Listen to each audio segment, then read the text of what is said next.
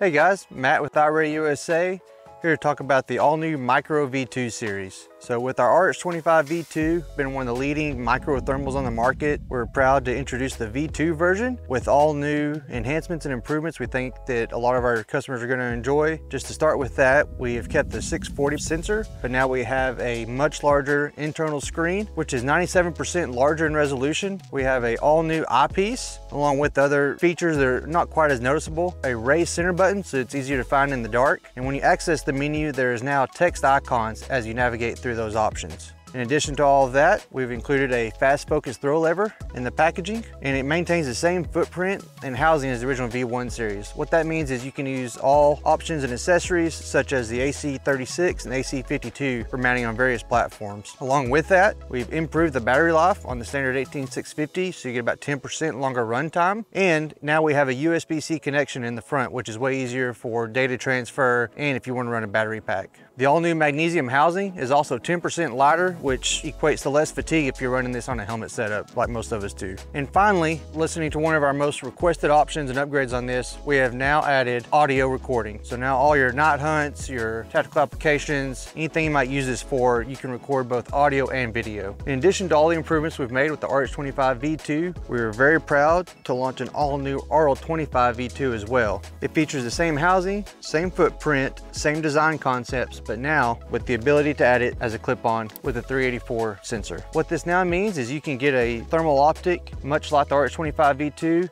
at an entry-level price point. We're really excited about these new products. For more information, check out iRayUSA.com.